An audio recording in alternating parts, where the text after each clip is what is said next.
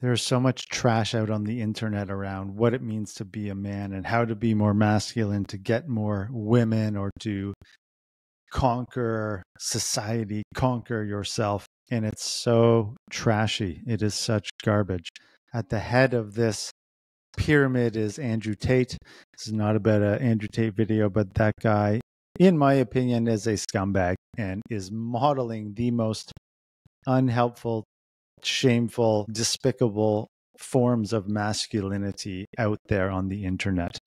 And if you believe his shit and you're buying into it, chances are your masculinity, manhood is deeply wounded and is in need of healing, or is in need of some form of noble ethical augmentation, if you will. And today's video is about dealing with this image of the nice guy or the nice person. Oh, he's so nice. I'm so nice. Why don't I get what I want? Why doesn't that girl see how nice I am and like me back? Or why is my niceness seemingly always biting me in the face or the ass or whatever? My name is Mike Stroh. This is the Starts With Me channel. I hope you find this video helpful. We are going to explore how ancient wisdom, in particular Stoicism and Buddhism, can teach us about the negative consequences of being a nice guy and what we want to learn to replace it with. And that's this idea of being kind, being noble, acting with ethics. So we're not trying to be an asshole. We're not trying to be machismo and sort of that bullshit Andrew Tate nonsense. We're trying to be noble, ethical beings. And that comes through in effective, assertive, admirable behavior.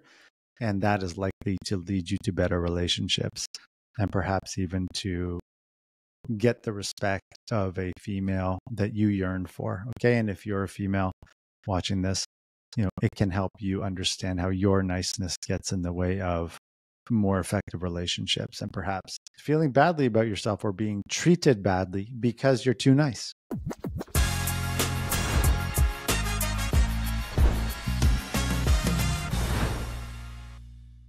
Let's take a look at the Stoic perspective on the difference between a nice guy and a kind guy. As I mentioned on this channel before, Stoicism is not about not feeling your emotions, pretending you don't feel emotions and being kind of cold and robotic. That is not Stoicism. Stoicism is about honoring what's in front of you, acknowledging it in its wholeness, and acting in alignment with virtue and ethics and nobility despite what life puts in your face. In Stoicism, niceness is really seen as a trap. It's seen as perhaps a less noble way of trying to be liked for the sake of being liked because you're scared of not being liked. So that might be saying things you don't believe, agreeing with things you don't agree with, just so you can be liked. And no doubt this is a trap. True kindness in Stoicism is about doing what is right, about acting in alignment with our virtues and our ethics, irregardless of the outcome. Marcus Aurelius once said, "If it is not right, do not do it.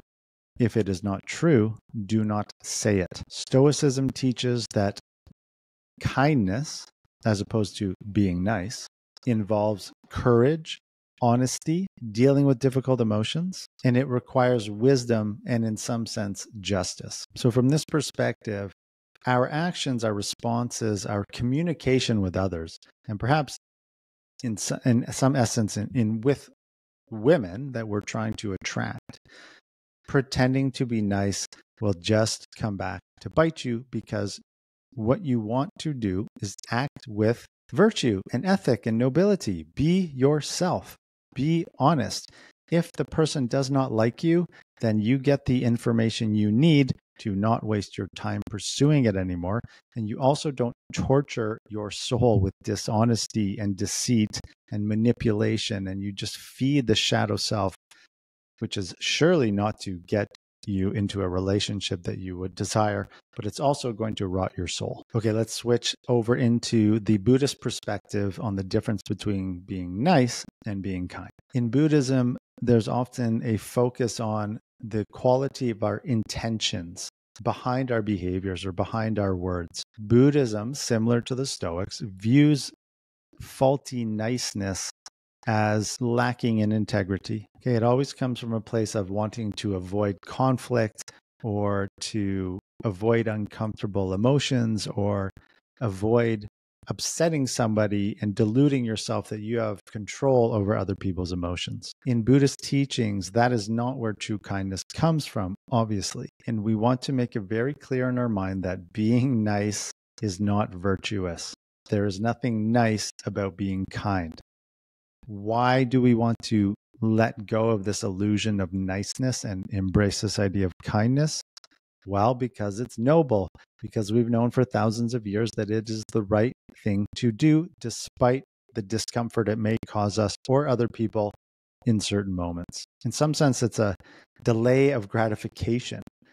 With assertive, kind communication, you will again get the information you need, and you may upset somebody in the moment, or they may be upset by what you say. Nevertheless, after some time, they are very likely to appreciate your kindness and your honesty rather than question, perhaps misinterpret, or assume you're trying to manipulate them through false niceness. True kindness in Buddhism comes from the word karuna, which means compassion. And it also comes from this word metta, loving kindness. This kindness comes from a deeper source of wisdom, from a sense of suffering, or human clarity, a desire for right speech, right intention, right action. And it is associated with the desire to alleviate people's suffering or to be good in the direction of others. And that is in direct contradiction to false niceness, pretending to be nice for the sake of it. So a short synopsis of this Buddhist understanding is that, again, kindness and honesty and the willingness to say things to people that they might not like or that you perceive that they might not like, again, is not virtuous, and it doesn't lead to a wholesome act of service and a desire to let people know and see themselves as they are, or let them know who you are and to see yourself as who you are. And to bring this back into this idea of being the nice guy and seeking relationships, if you are not yourself and honest and open, you will never seek an effective, real, valuable relationship. So let's always bring it back to, what are we trying to do? What are we trying to get? If we're trying to get a relationship or improve a relationship, you got to drop this bullshit nice guy attitude and be kind. Doesn't mean you need to be an asshole. Doesn't mean you need to be a jerk, etc. It means you need to be honest and sincere and to act in alignment with virtue. And again, you need to smash that delusion that being nice is somehow virtuous. So what have we learned in Buddhism and in Stoicism? Kindness is seen as a virtue. It is seen as noble behavior. Niceness is seen as weaker, as less admirable, as less noble, because it is in service of our insecurities, in service of our selfish needs to be liked or to fit in, and not in service of the greater good. Sometimes being truly kind really does make us feel uncomfortable, and it makes the people around us feel uncomfortable. Again, the reminder is that is in service of a greater good, of a higher virtue, of a higher nobility. And that's what we want to aim for. We want to remind ourselves of the need to delay gratification or to experience discomfort to get to the better other side of the track. So the next time you're in a discussion or you're around somebody that you like, you want to approach a girl or you want to kind of improve a relationship, see if you can catch yourself when you're automatically behaving in the nice guy way. See if you are people pleasing. See if you are avoiding discomfort and tension. Catch yourself in those moments and ask yourself, what is this in service of? What am I trying to accomplish? And if you can pause and ask yourself that question, you may be able to direct yourself into more virtuous, noble, ethical behavior. Okay? One little tip you could say that I often mention in these videos: get out a piece of paper, write down on one side of the piece of paper, draw a line down the middle. What are the nice, avoidant, selfish behaviors that you're engaged in? On the other side, what might be a more kind, noble, virtuous, stoic, Buddhist action response in those moments? And it takes a little bit of trust and courage to realize that despite the discomfort, despite the delusions of your mind and the quick need for gratification or people pleasing, the long-term gains of facing the discomfort right now, being honest, being kind, are far greater. I hope you found that helpful. If you like this video, like it, subscribe to this channel, consider supporting it on Patreon, all that kind of stuff. I hope you have a wonderful day. Take it easy. Peace out. I am very grateful that you watched to the end of this video. Please click one of the boxes to watch more of our content, and otherwise have a great day. Peace out.